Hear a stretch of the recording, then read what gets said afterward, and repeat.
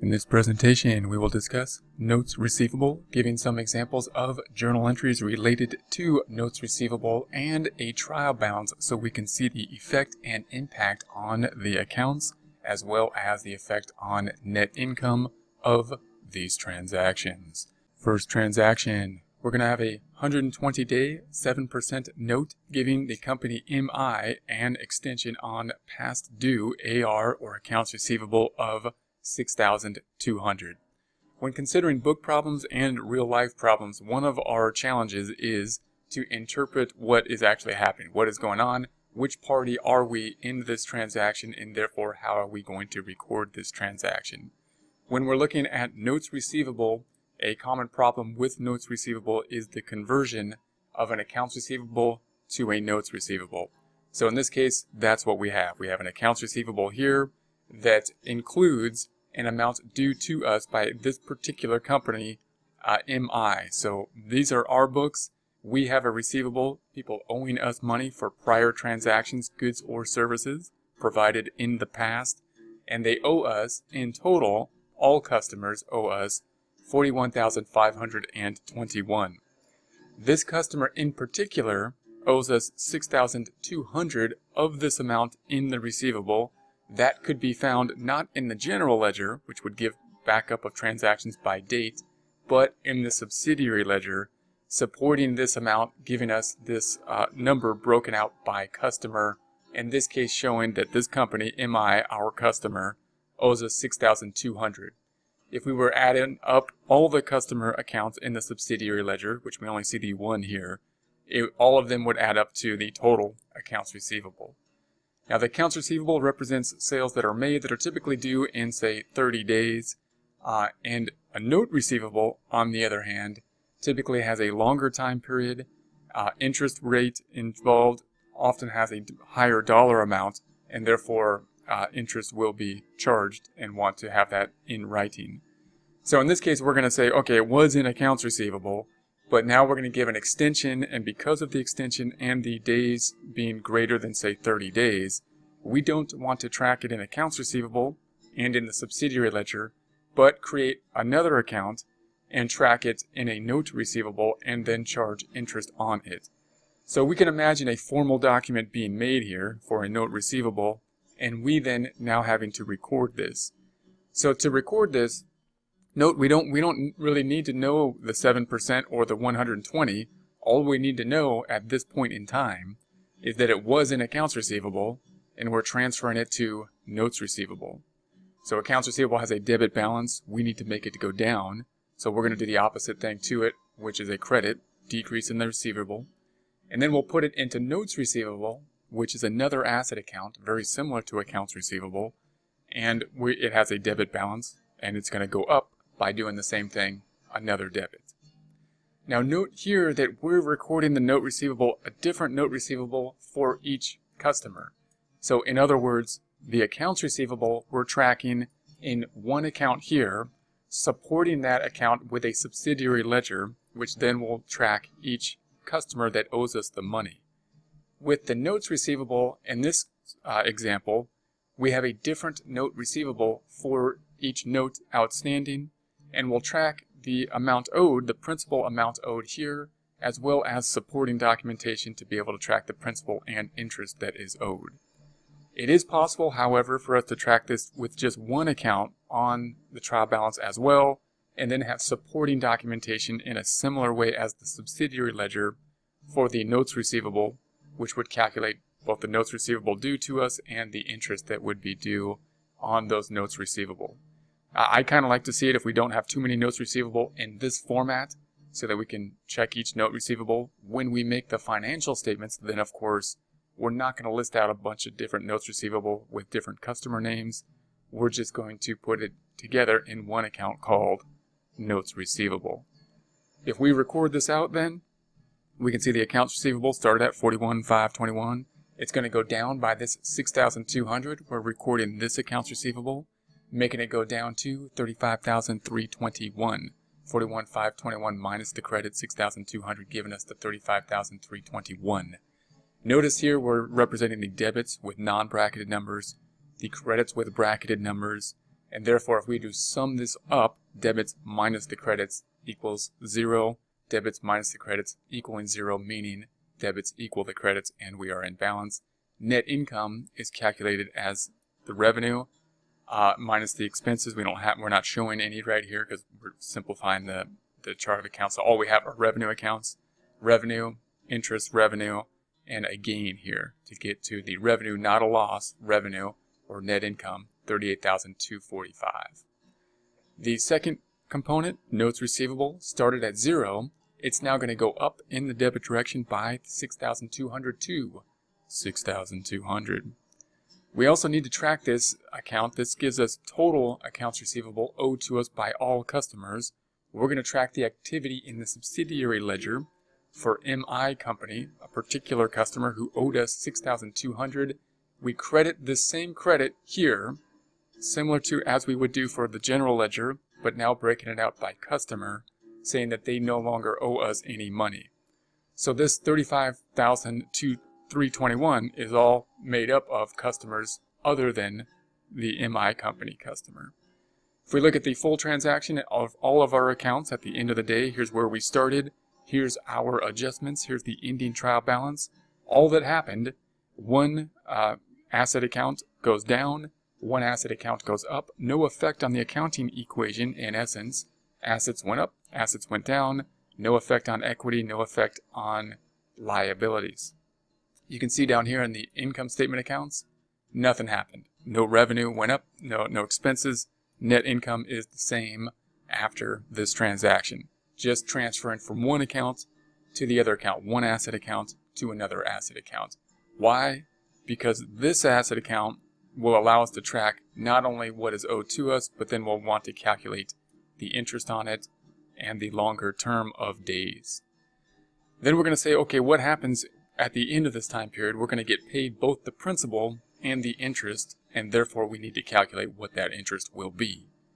So the principal amount is $6,200. The interest rate is 7%. 6,200 times 7% is 434, or 6,200 times 0.07, 7%, 0.07 is 434. Then that would be, remember, for an entire year, and we're going to need to break this down to the time period we're talking about, which is only 120 days. There's a few ways to do this. We'll talk more about different ways to do this in a later presentation.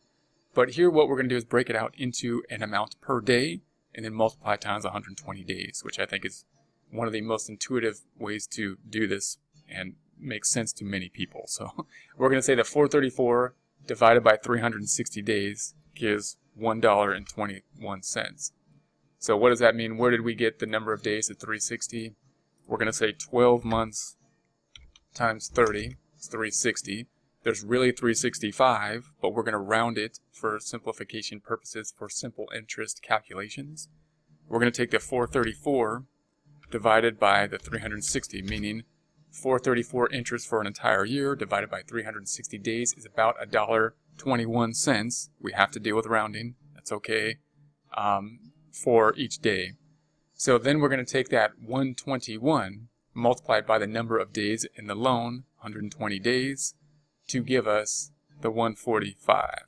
Now again, remember that if we take the 121 times 120, we get something slightly different here than if we took the rounded number, 434 divided by 360, gives us really 120.555 times 120. And that gives us still something else slightly different. We're rounding to the nearest dollar. So just be careful of rounding. It's always going to be an issue. Even if we go to the penny, it's still going to have rounding issues because we're off by, less than a penny. So always going to be an issue, and we'll have to deal with it no matter how we structure the information. So here we go. We're going to say that the interest was $145. What happens when we get paid then at the end of the loan period? So now we're at the point where they're going to pay us. We loaned originally $6,200. We're going to get that back plus interest of $145. So the note receivable is going to have to go off the books. Here's the note receivable. It's easiest to see this when we have a trial balance, because we can see, hey, there's the note receivable. We got paid on it now. That needs to go to 0. It has a debit balance. We need to make it go down. Therefore, we'll do the opposite thing to it, a credit to make it go down. We're also going to have the interest revenue. That's this revenue that we generated. It's not included here. We're going to get cash not of $6,200, but $6,200 plus the $145 because of the time value of money, the interest that we've earned. That's going to be interest revenue. It's an income account. Income is going up. Revenue has a credit balance. We're going to increase it by doing the same thing to it, another credit. So we'll increase revenue, increase the net income. Note that this revenue is not going up because we made a sale, but because we loaned money. We loaned money and time value passed, therefore we generate revenue from it. The debit to cash then will be the $6,200 plus the $145 or the $6,345. If we post this out, then we're going to say that cash went up. So here's cash here. We're going to post that here. It started at $39,429. It's going to go up in the debit direction by $6,345 to $39,429. Accounts receivable started at this $6,200. It's going off the books now, and this is a check figure that we should have. It should go to 0. And that should be intuitively the case, that it should go to 0 because they no longer owe us money. If we have the trial balance, this becomes much easier for us to think through, construct the journal entry, and then post it and see if it does what we think it should do.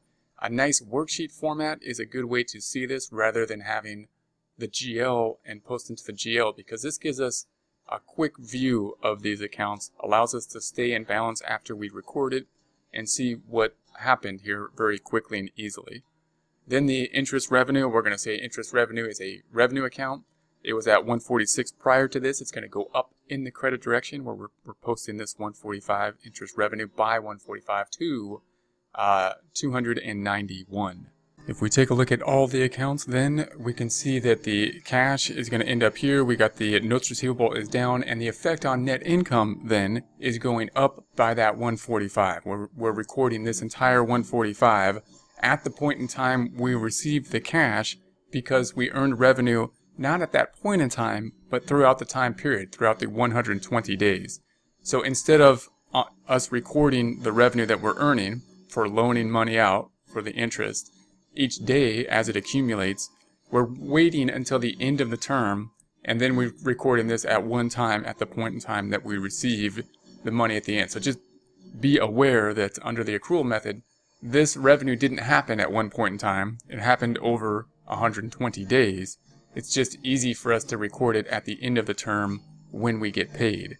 Now, if the term goes over the adjusting entry date, the end of the month or year, we may have to then do an adjusting entry to recognize the fact that we did earn revenue over time, not at this one point in time at the end of the time period, and we'll see an example of that shortly. What would happen if at the end of the time period they dishonored the note? We didn't get paid. We'd have a similar journal entry, but of course we wouldn't get cash then. We're saying they didn't pay us. So we would say that the notes receivable is still going down. We still have to take it off the books. So it's at $6,200. We didn't get paid. It needs to go down to 0. This is a debit. We'll do the opposite, a credit, to make it go down. We're still going to earn the interest revenue. It's not like we didn't earn the money even though we haven't gotten paid on it. We haven't given up on it yet. We're not going to debit cash yet. We're going to debit instead accounts receivable, representing the fact that they owe us the money, putting it back into account that we can then track them and be able to see if we can have collection action on it within accounts receivable.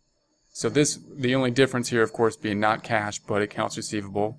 Accounts receivable being up, going up. It started at $35,345. It's going up by $6,345 to $41,688. The note receivable started at $6,200. It's going down by $6,200 to 0. And then the income would still be going up. It had revenue of $146. It's going up by $145 to that's $291. We also need to record down here in the subsidiary ledger. We increased the receivable. We need to record that here in MI Company on the subsidiary ledger, increasing the fact that it's not at the principal now, $6,200, but the principal plus the interest, that is owed to us back in receivable. Now this is an area that we can further track how much is owed, further go through collection process and see if we can collect on the amount owed. Once again, if we see all of the accounts, we can see that there is an effect on net income. Even though we didn't get paid cash, it's going up by the interest revenue recorded here. Remember, this is the income statement part. So we had 20,000 revenue plus this 145 increasing, and this gain down here for revenue. We're not showing any expenses right now because it's a simplified financial statement, so we don't have any expenses at this time. Now, what would happen if we had an adjusting entry? Note that we recorded this 145 as of the end of the time period. What if we had an adjusting entry? For example, what if we made this loan term as of the middle of the month? There's 15 days left in the month, let's say the month of December. There's 15 days left in the month, and we need to record then the fact that we generated revenue over that 15 days, interest revenue, even though we're not going to get the money till next year, next month, after the cutoff date. So we'll have to do an adjusting entry in that case.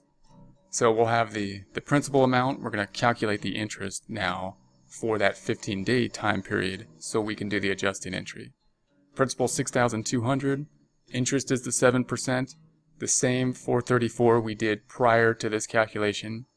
But now we're going to divide it once again by the number of days in a year, 360. 12 months times 30 days. That'll give us about $1.21 interest per day. And now we just need to multiply times the number of days. This is where we differ. Rather than having 120 days, we're just going to multiply times the 15 days that have passed for this current month that we're in. So 15 days, which will give us $18.08. And we're going to round it to $18. So if we did this with a calculator, we'd say, okay, there's 6,200 times 0.07, 7%. That gives us the 434 interest if it was for an entire year. We only have 15 days that we're looking for. So we'll break it out into a daily total, dividing by the number of days in a year, rounding, not 365, but we're going to use 360, 12 times 30, divided by 360, gives us 1.20555, about 1.21. We'll take this number, the unrounded number, times 15, and that'll give us 1808. We're going to round it to $18 for our journal entry. So then we'll do the journal entry here, and we'd have to say, okay, well, as of the end of the cutoff date for our adjusting entry, we've got interest receivable of 18. We're not going to put it into the loan amount. We've got 6,200. You could think, well, why don't we debit the loan? They owe us now not 6,200, but they owe us 6,218. But typically we'll record it separately and say, hey, this is the principal, and then we'll record all the interest that we've generated in the receivable amount here. And then the credit's going to go to interest revenue. So even though we have not yet gotten paid, we have been generating revenue. Note, under a perfect accrual system, you might be saying, well, we should be recording revenue each day, each second, each minute that time passes, because that's when we earn it. But clearly that's not practical. That's why we're only going to record the revenue that happened over this 120 days at the end of the loan date, typically, or we'll record it at the end of the financial statement date at the point in time that we make the financial statements and therefore want them to be as correct as possible for presentation purposes. So, recording this out, we had interest receivable and asset accounts going up in the debit direction, started at 0, up by 18, debit to 18, debit. Then we've got the interest revenue starting at 146 here. It's going up by the 18 to 164. Okay, and then if we see all the accounts, then of course revenue is increasing. Even though we haven't received the money, we do need to recognize revenue. And this may look immaterial right now. It's not very material, meaning it's not going to affect decision making too much in this example. But if there were a lot of notes receivables, or if the dollar amount was larger, this could be something that would affect decision making and be material to financial statements. So we're going to recognize the revenue that has been earned during that time period. On the income statement side, increasing net income, even though we have not yet generated the cash, because we have earned revenue over that 15-day time period. And we're going to recognize the receivable that is owed to us as of the cutoff date, that $18. We're not going to get paid until the end of the time period, the 120 days, and we're going to accumulate more receivable as that time passes for the days that pass. But at this point in time, we've accumulated $18 more on the original $6,200 that is due to us.